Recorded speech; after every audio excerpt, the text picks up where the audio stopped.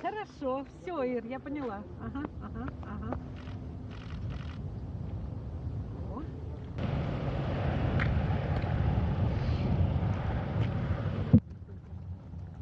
Ну, экстремалов много, 2,5 часа. Ой.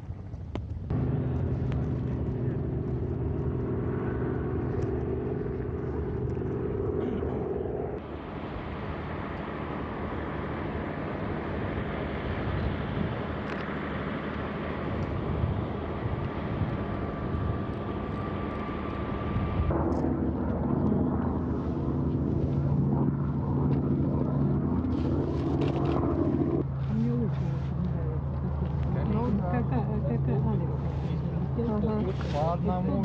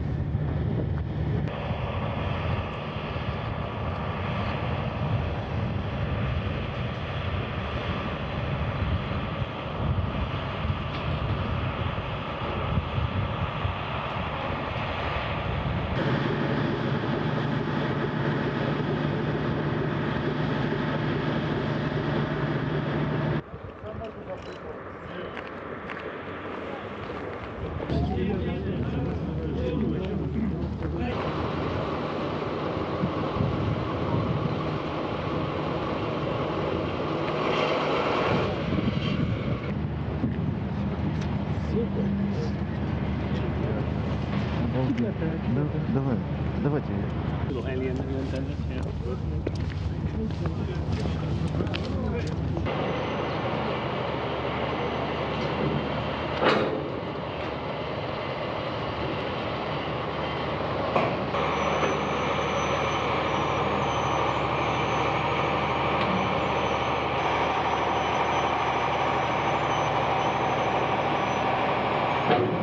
Joel Montalbano, ISS Deputy Program Manager.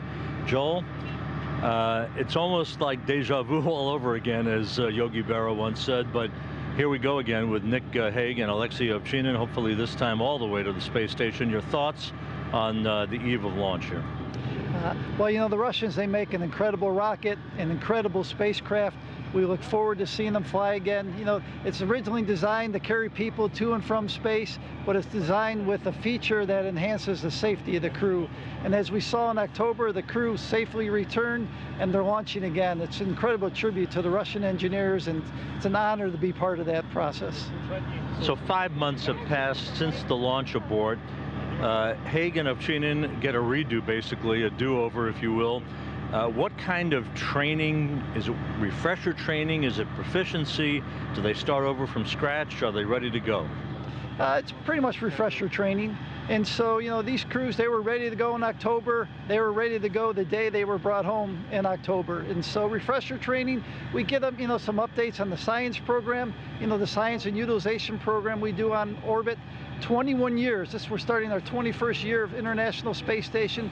We've affected over 100 countries across the globe doing either research on board or outreach. And so this crew enhances that program, does some refresher training, and they're ready to go. Less than a week ago, the Commercial Crew Program ushered in its inaugural flight with the SpaceX Crew Dragon mission that was wildly successful. Now, human spaceflight back in the picture for this week. The International Space Station just seems to churn it out week after week after week. This is an incredible year for us. We've already had 2 U.S. cargo vehicles on board the International Space Station that have come and gone. You mentioned the highly successful SpaceX mission. That mission landed Friday. We returned to Kennedy Space Center with the capsule on Saturday. We'll study that vehicle for the next couple weeks, and eventually we'll put crew members on board launching from Kennedy Space Center. Today, we're in the eve of the launch, the week of the launch of the Soyuz spacecraft. We'll get up to 6 people, back to 6 people on orbit, which is important for us in order to do our research and science program. We have 2 spacewalks scheduled later to do some improvements to our onboard power system. Another spacewalk in April, a Progress cargo launch in April, 2 U.S. cargo launches in April. We just keep going and going and going. It's incredible pace, but something we've done for years and something we'll continue to do for years to come. And for Haig, Ovchinin, Christina Cook, and McLean and their Russian crewmates, and then international partner involvement later in the summer with Luca Parmitano joining the crew. It is a true testimony, is it not, to the international partnership? Absolutely. The thing that makes this partnership the strongest is our international ties. The fact that this is not human spaceflight for any single agency, it's human spaceflight for mankind across the globe. And we recognize that and we experience that on a daily basis. Just a pleasure to be here. Bill Gerstenmaier, Associate Administrator for Human Exploration. Bill, 5 months have passed since a fairly harrowing day here with the launch aboard for Nick Hague and Alexei Ovchinin. They get another shot, very rare, but they intend to take full advantage of it. How critical is this launch, not just to get them all the way to the space station this time, but to, with Christina Cook, augment the crew and get on with business? Yeah, again, I think it's a real tribute to the Russians that we can get turned around and this crew gets a chance to fly again.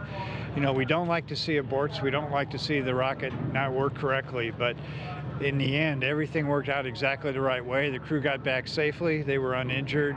They're able to turn around, get back into flow. So it's a unique experience. They get a chance to go get on the rocket again. They're very experienced. They're ready to move forward. They're ready to go get on orbit. Again, it's important right now we get the crew back up to 6 here for a little while on board station. We get 3 more crew members up on station. There's a lot of research going on. A very busy time coming up with lots of flights. There's a couple cargo flights coming up. There's a bunch of EVAs planned that we've been kind of holding off on for a while, and it's time to get back to work and get stationed back up again and get flying again and continue this wonderful research we're doing on board the space station and we're doing on orbit. We seem to talk about this topic almost every time we're in Baikonur, but the space station program, it's at warp speed. Less than a week ago, SpaceX Crew Dragon returns after a wildly successful mission to inaugurate Commercial Crew Program, and here we are in Baikonur for a human launch. Your thoughts about the pace, how the pace can be sustained, and where we head from here as we almost complete 22 decades of space station? Yeah, again, I think it's really about being kind of measured in the pace, right? So it's not that, we're sprinting or these things are happening fast. You do the planning, you execute, you're prepared if things are ready to go fly. If they're not, you have 3 or 4 backup plans behind you and you're ready to go continue to keep moving forward. So I think it's a tribute to the planning. The coordination needed internationally and even with our U.S. providers is pretty phenomenal, but the program makes it all look seamless and then it comes together in these flights, and I think the outside world sees these and they sense maybe maybe the picking up of to the pace, a little bit faster activity, but I think from a program standpoint, this is kind of our stride. We're figuring out a way to make all this work, to make what is really complicated look easy, and that's what this team does, what this international team does, is they pull together, they work hard together, they work as a combined team to do these amazing things. They don't just happen in one day, they don't just happen when the rocket rolls out. It happens many years ago when pieces of this rocket are coming together, they're doing all the activities moving forward. So I think we see the end work, we see the culmination of all the work and the effort, but I think you really need to look a little bit behind the scenes and look how well integrated this team is working together. And in the background, but not so much in the background at times, another step on the road to Moon Mars. I mean, this is the prototype for the way business will be conducted. Yeah, again, I think you get a chance to see what we're doing on board station. There's some new life support systems on board station, and those are the second generation of life support systems that'll be used for Mars-class missions. And we're starting to turn around systems where we can recycle, even more of the water than we do today. And we're figuring out ways to save propellant on board station. So we do zero propellant maneuvers. We're able to accommodate the Dragon vehicle coming up and docking without any real impact to station operations.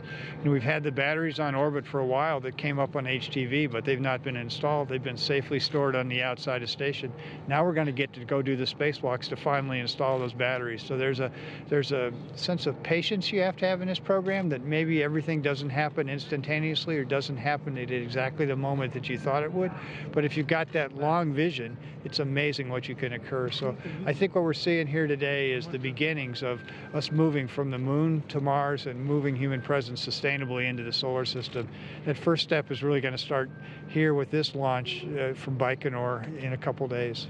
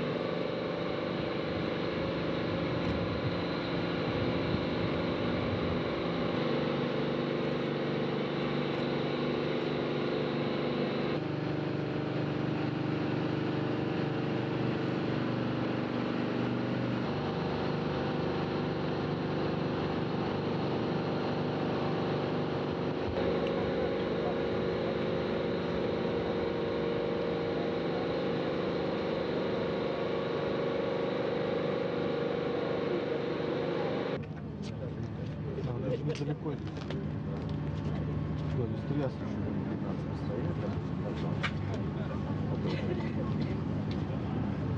Video out for her yesterday. There's a video on Facebook yesterday about her.